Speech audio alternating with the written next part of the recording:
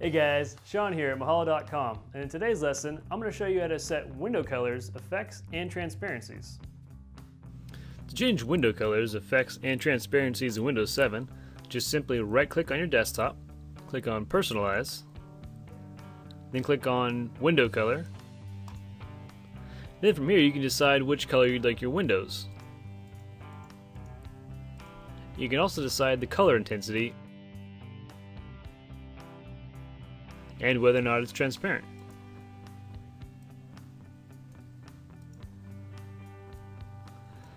Also, you can choose your own color by clicking on the button over here and adjusting the slider bars. Also, you can even go one step further by clicking on the Advanced Appearance settings. From here, you can change quite a few options by clicking on the drop-down menu here on the left.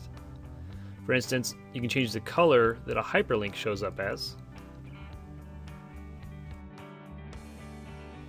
You can also change the font that icons display. Also, what size that font is, just as an example of a few items you can do in the advanced settings. Now to change your effects, simply click on the Start menu, right-click on My Computer, click on Properties. Then from here, you'll want to click on Advanced System Settings, and then Performance. Click on Settings. This is where all of Windows 7 effects are. So for instance, if you wanted to disable the transparent glass, click on this box, hit Apply, and now the transparency has been disabled. You can pick and choose through items in here that you like and don't like. For the most part, I find that most users like all the effects turned on.